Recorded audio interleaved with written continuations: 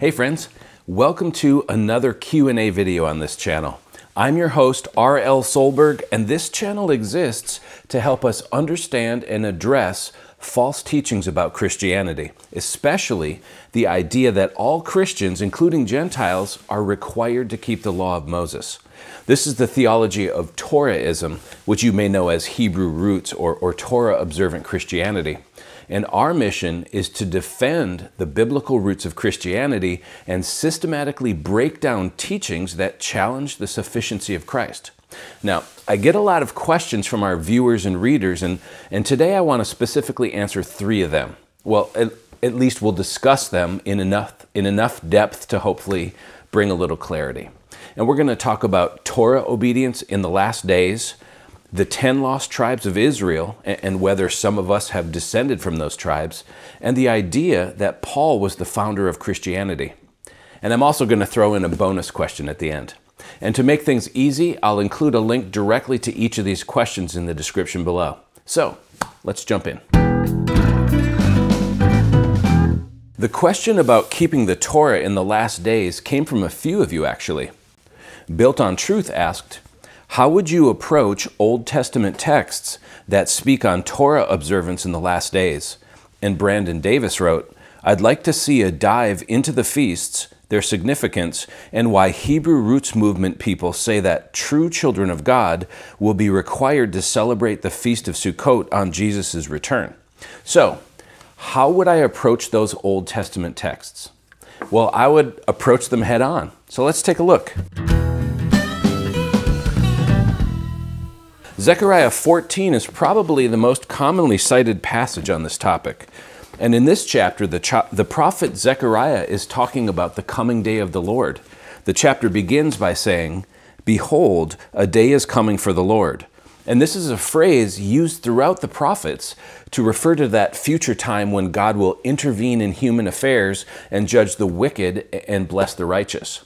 Zechariah 14 uses the imagery of the triumphant return of Israel's king. And so this is end times prophecy, eschatology. And in this chapter, Zechariah speaks of battles and plagues and panic and so on. And then there's this passage starting at verse 16. Then everyone who survives all the nations that have come against Jerusalem shall go up year after year to worship the King, the Lord of hosts, and to keep the Feast of Booths, which is the Torah feast that in Hebrew is called Sukkot. And if any of the families of the earth do not go up to Jerusalem to worship the King, the Lord of hosts, there will be no rain on them. And if the family of Egypt does not go up and present themselves, then on them there shall be no rain. There shall be the plague with which the Lord afflicts the nations that do not go up to keep the Feast of Booths. This shall be the punishment to Egypt and the punishment to all the nations that do not go up to keep the Feast of Booths. So this passage is pretty adamant that the nations will be keeping the Feast of Booths in the last days. And for our Hebrew roots friends, this becomes a proof text that in the last days, the Torah will be kept. And before we start unpacking that, let's look at one more passage from Isaiah 66. This is more end times prophecy, talking about the final judgment of the Lord. And again, we see a cosmic battle scene. So picking up at verse 15, it says this, for behold, the Lord will come in fire and his chariots like the whirlwind to render his anger in fury and his rebuke with flames of fire. For by fire will the Lord enter into judgment, and by his sword with all flesh, and those slain by the Lord will be many. And then here's the verse that our Hebrew roots friends often cite to support their belief that even in the end times, the law of Moses will be kept. Verse 17. Those who sanctify and purify themselves to go into the gardens, following one in the midst, eating pig's flesh and the abomination and the mice, will come to an end together, declares the Lord. So here our Hebrew roots friends believe they found proof that in the last days the kosher food laws will still apply, because eating pigs and mice is forbidden in the Torah, and this passage shows that in the last days people will still be judged for it. So for those of us who don't believe that the law of Moses is in effect under the new covenant, how do we deal with passages like this? How do we harmonize these passages which appear to show Torah laws in effect in the last days, with our belief that those things are not required of Christians today. And honestly, we need to tread carefully here. And that's true no matter which side of this issue we're on, right? We can't look at the mention of the Feast of Booths in the end times and automatically jump to the conclusion that the entire law of Moses will be required. And we can't simply dismiss the mention of the feast as allegorical or spiritual in nature, right? And here's the truth about end times prophecies. No one knows exactly what they mean except God, because these things haven't happened yet. They're future events. So we can all affirm that these prophecies are true, they will happen, but the question is, in what sense will they happen?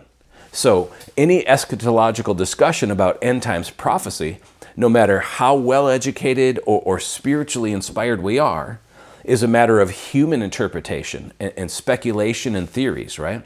And we won't know who was right until these events actually happen.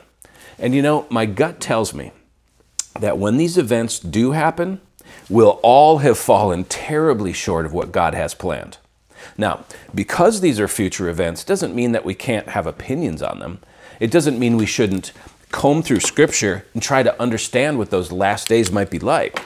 But I think it does mean that we shouldn't be dogmatic about it. These are future events, and our position on them isn't a matter of salvation, and it has little to do with how we live out our faith in Jesus daily by loving God and loving people.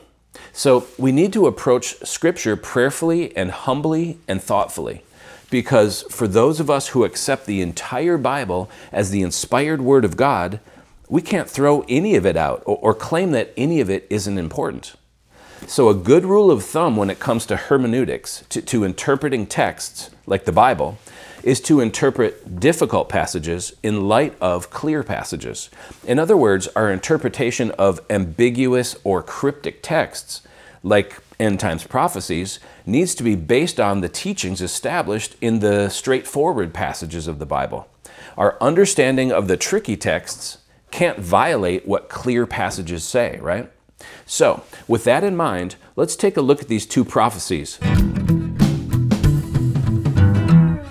There are some who believe we should read everything in Scripture literally unless or until we have a reason not to. So, let's work our way through this passage and ask some questions and see how literally we can take it. It says, starting at verse 16, "Then everyone who survives of all the nations that have come against Jerusalem." So, Zechariah here is referring to the great battle he had just described and the plague that will befall the nations. But apparently the nations will not be completely wiped out. There will be survivors, because Zechariah says that everyone who survives shall go up year after year to worship the King, the Lord of hosts, and to keep the Feast of Booths. So, should we read this prophecy as saying that literally everyone alive on planet Earth from every nation will travel to Jerusalem for this feast? Good luck getting a hotel room. And Zechariah goes on to say, "And if any of the families of the earth do not go up to Jerusalem to worship the King, the Lord of hosts, there will be no rain on them." Okay, so if we take this literally, it means that some families won't go up to Jerusalem and there'll be no rain on them. And if we take the idea of families and rain literally, what does that look like? Will there be some neighborhoods where rain falls on only some of the houses and the yards of the families who didn't visit Jerusalem will be brown and dry? Verse 18, "And if the family of Egypt does not go up and present themselves, then on them there shall be no rain. There shall be the plague with which the Lord afflicts the nations, that do not go up to keep the Feast of Booths." Okay, so this verse sheds a little more light for us, right? The fact that he says family of Egypt suggests that Zechariah is not using the word families literally. He's not talking about a social unit of people related by blood or marriage, like parents and children and aunts and uncles and so on. So then the phrase families of the earth in verse 17 seems to be more of a metaphor for the nations, right? And verse 19 bears that out. "This shall be the punishment to Egypt and the punishment to all the nations that do not go up to keep the Feast of Booths." So The expectation here is that all the nations on earth, especially Egypt, will go up to Jerusalem once a year to keep the Feast of Booths.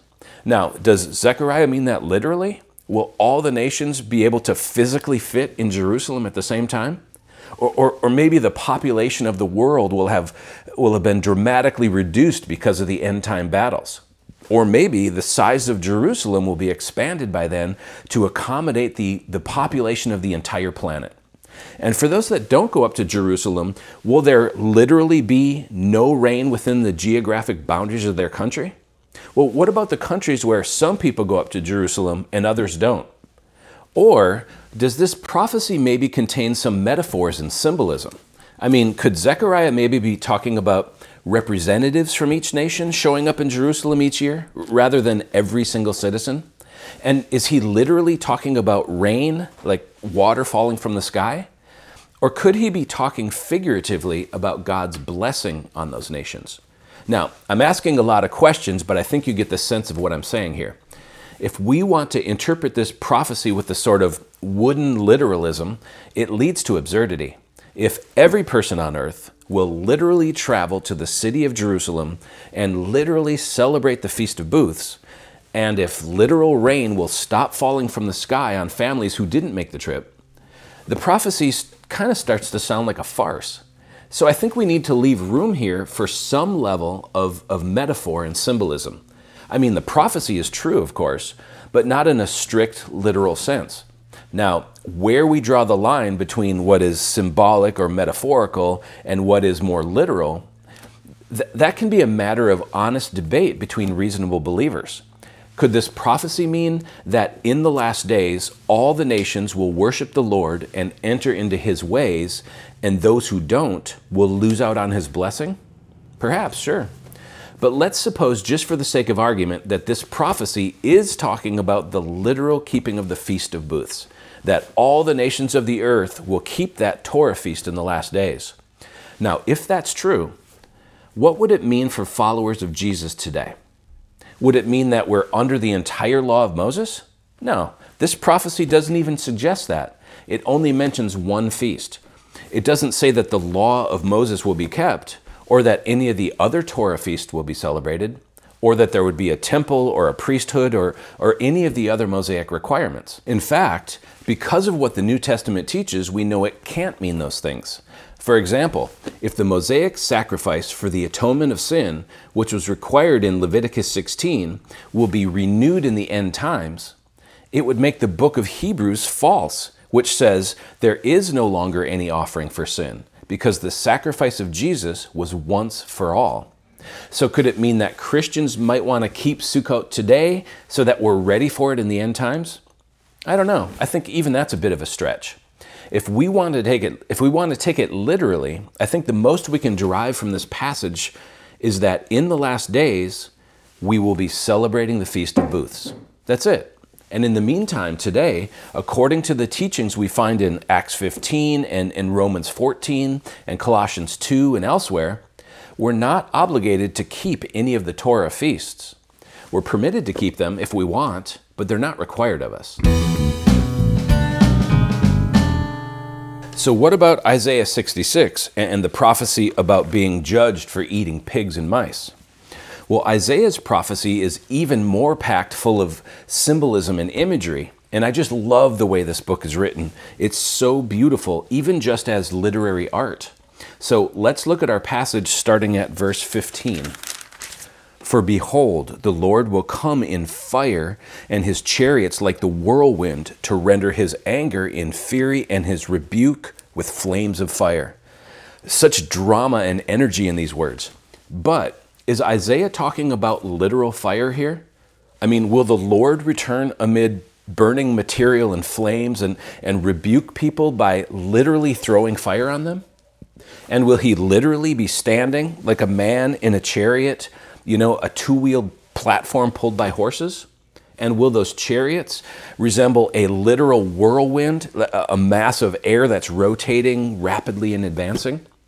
Or is Isaiah creating this striking imagery by pulling symbols from the culture around him to try and describe the power and swiftness and energy and fury of the Lord at the final judgment? Verse 16, and for by fire will the Lord enter into judgment, again with the fire, and by his sword with all flesh, and those slain by the Lord will be many. So is the creator of the universe going to be literally swinging a sharp metal weapon violently through the air, cutting down human beings? Or again, is Isaiah using compelling imagery pulled from his contemporary surroundings to paint a picture of the power and fear and pain and finality of God's final judgment? I mean, this is definitely a true prophecy, but it's not being communicated in a literal manner. For one thing, God isn't a man, right? This is anthropomorphism. And it strains credulity to imagine the living God's glorious entrance in the final days would be constrained to the tiny platform of a literal chariot, and his final cosmic judgment would be delivered at the edge of a 3-foot blade. And a couple verses later, we read about how God will send the survivors out to declare his glory among the nations. Verse 20, and they shall bring all your brothers from all the nations as an offering to the Lord, on horses and in chariots and in litters and on mules and on dromedaries, to my holy mountain Jerusalem, says the Lord. So is Isaiah listing the literal forms of transportation that'll be used in the end times to bring people to Jerusalem? Will it be on camels and mules? Well, it certainly could be. Could it be on planes, trains, and automobiles? Possibly, yes. And if that were the case, it wouldn't make Isaiah's prophecy wrong. My point is that prophets, like every other human being, are products of their time and culture. Not only are their words and symbolism constrained to the language and symbols that they know, but more importantly, the hearers of these prophecies were constrained in the same way. I mean, God had a word to give to the ancient nation of Israel through the prophet Isaiah. So naturally, that information had to be delivered in a language and using imagery and symbolism that ancient Israel would understand. I mean, if Isaiah stood up and said, "Thus saith the Lord, in the last days your brothers will be brought to my holy mountain on airplanes, trains, helicopters, and automobiles," no one would even have a clue what he was talking about. I mean, the ancient Hebrew language didn't even have words for any of those things.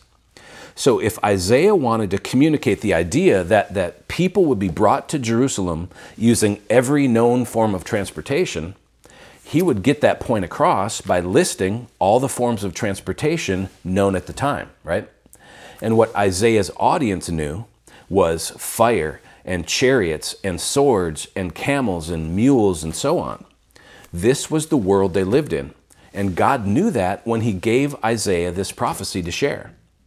Okay, so with that perspective in mind, let's take a look at this final verse in our passage, verse 17. Those who sanctify and purify themselves to go into the gardens, following one in the midst, eating pig's flesh and the abomination and mice, shall come to an end together, declares the Lord. So this is a pretty mysterious verse. Who's Isaiah talking about here? What gardens? Is he referring to literal gardens? Well, some commentaries suggest that gardens is a reference to offering sacrifices to idols, which would align with Isaiah's next phrase about eating unclean foods, right? Pigs and mice and the abomination, whatever that refers to. So the prophet's describing a wicked people who are openly disobeying Yahweh's commands.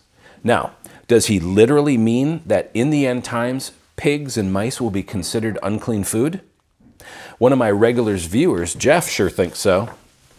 Isaiah 66:15 through 17 is a serious last days warning about those who eat unclean. Leviticus 11, Deuteronomy 14. Either Isaiah was a false prophet or pastors today are wrong about the unclean becoming clean. So is Jeff right about this? Are these the only two options when interpreting Isaiah 66? Or could the prophet have been using symbols from the Hebrew culture he lived in to describe wanton disobedience to the will of God? At the time God gave Isaiah this prophecy for Israel, these were visceral images of disobeying Yahweh. And again, if we want to take everything in this passage literally, that would have to include the chariots and the swords and the camels and the mules and so on. But if those things are at some level open to interpretation as symbols or imagery pulled from the culture, wouldn't the description of unclean food also be open to that same interpretation? Okay, as a thought experiment, let's suppose this prophecy really is talking about the literal eating of pigs and mice. If that's true, what would it mean for followers of Jesus today? Would it mean that we're under the entire law of Moses? No.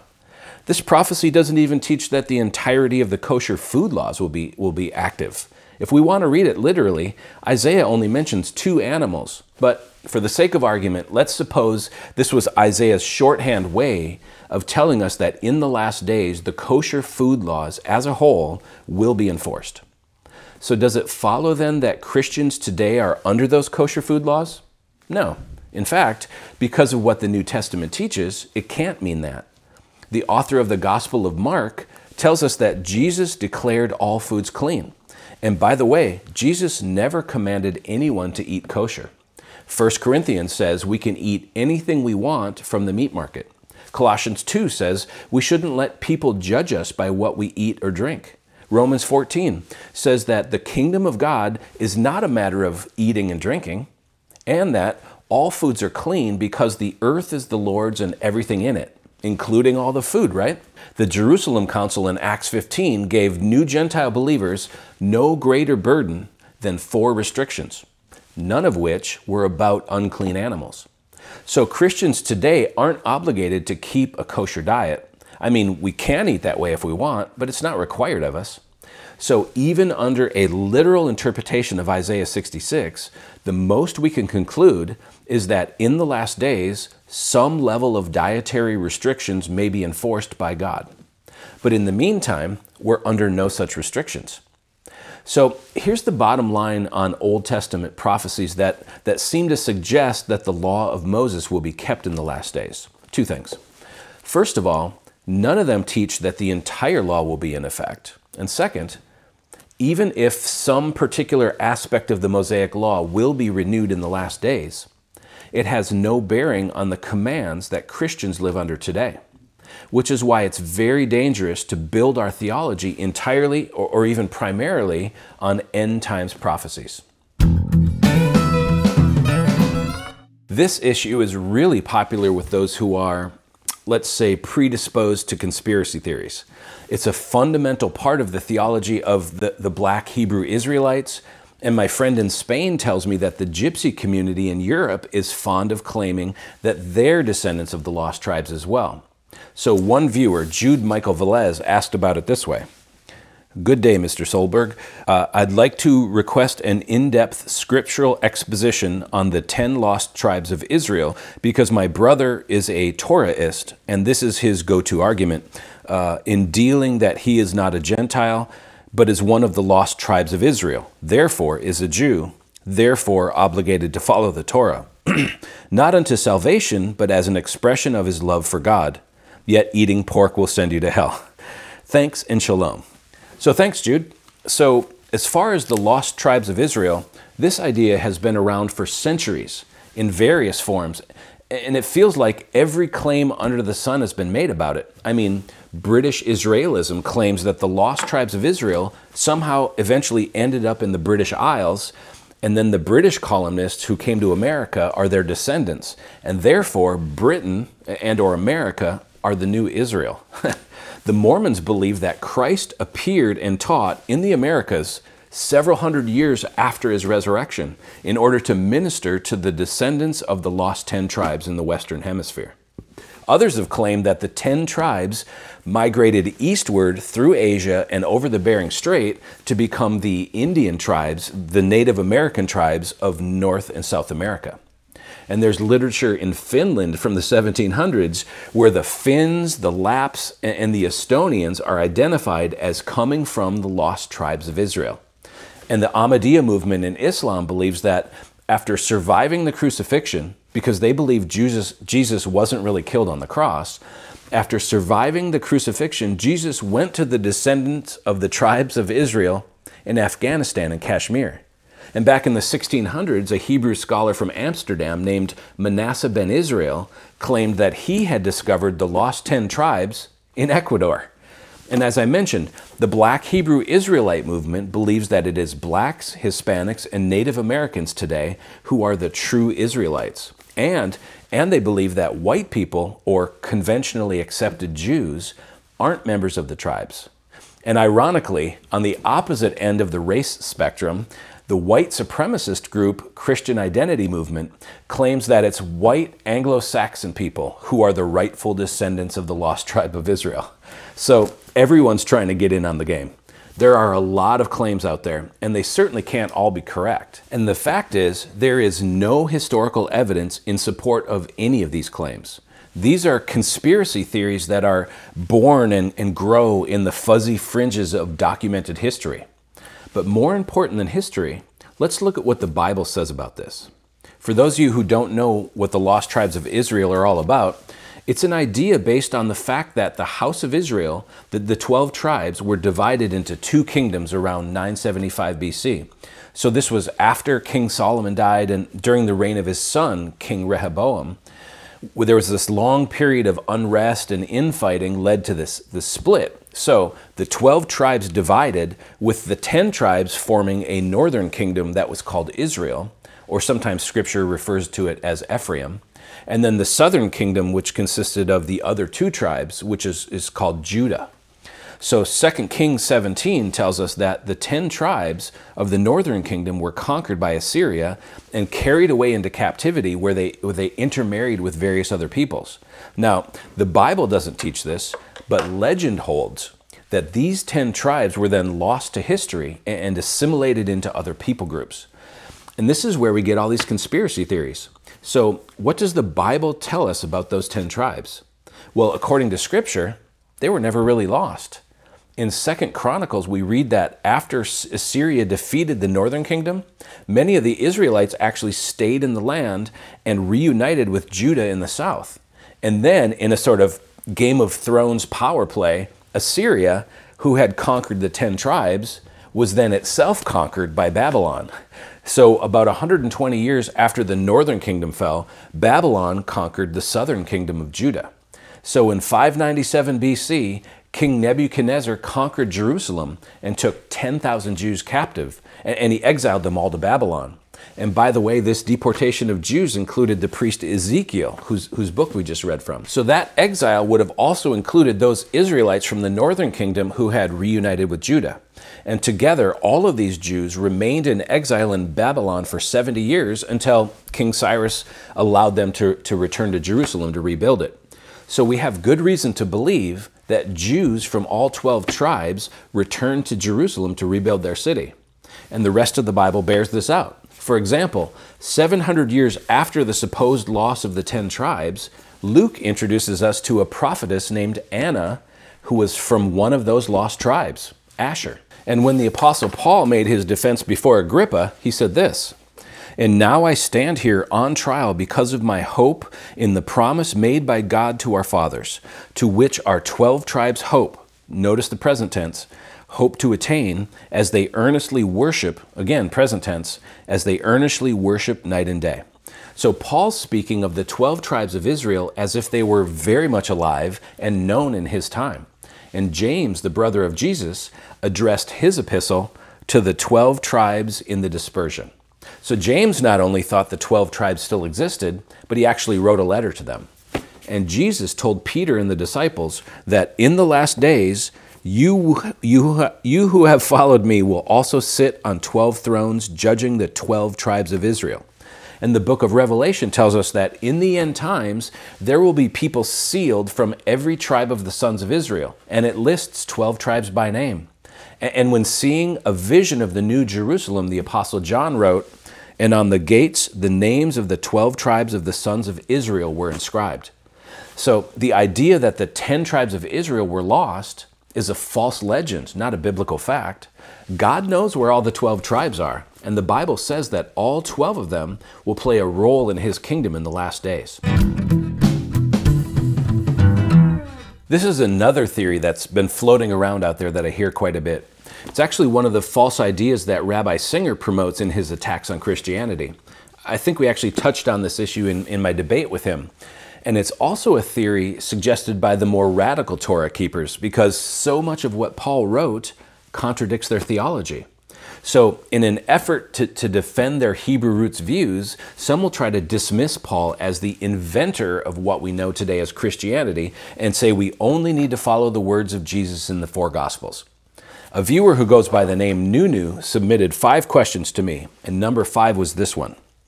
How would you respond to someone who claims Paul was the real founder of Christianity? And Sean H. thought that was a good question. So, did the Apostle Paul invent Christianity? No, Paul didn't invent Christianity, he stumbled into it. Christianity predates Paul, and I say this for 2 reasons.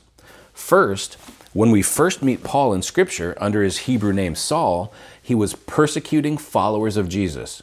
Early Jewish believers in Yeshua were spreading the news about the resurrected Jewish Messiah in the synagogues, which made the Jewish religious leaders angry and caused Paul to actively persecute followers of Jesus.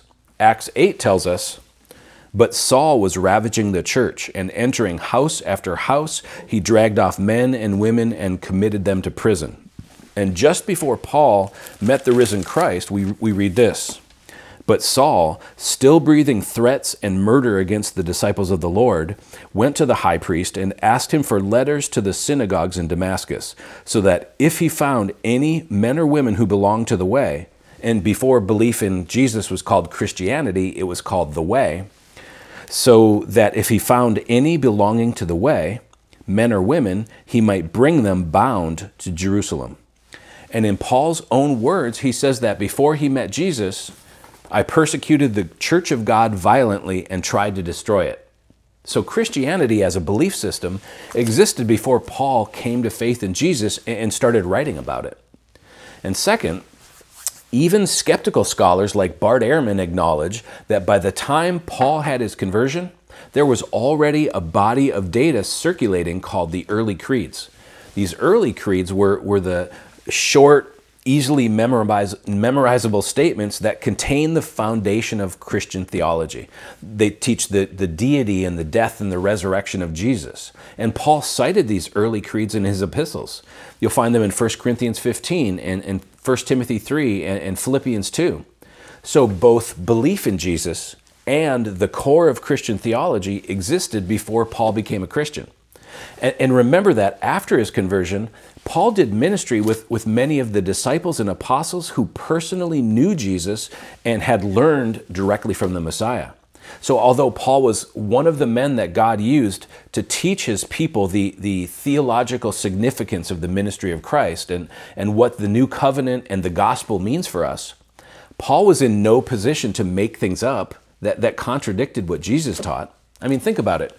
Peter, John, James, John Mark, Matthew, and the rest would have jumped all over Paul and kicked him out as a false teacher if he were trying to teach against what they personally heard Jesus say. But what we see in the New Testament is the opposite. Peter, who was with Jesus since the beginning of his earthly ministry, Peter even refers to Paul's epistles as scripture. So no, Paul didn't invent or distort Christianity. He encountered it, and God used him to teach it and to take the gospel to the Gentiles. And here's the thing. If your theology requires you to dismiss certain parts of Scripture or reject certain biblical authors, you're teaching a heresy, and it's not the Bible you believe, but yourself. Okay, many of you know that I'm a musician and have asked me stuff about it, and one of the most common questions I get is what kind of music do I listen to?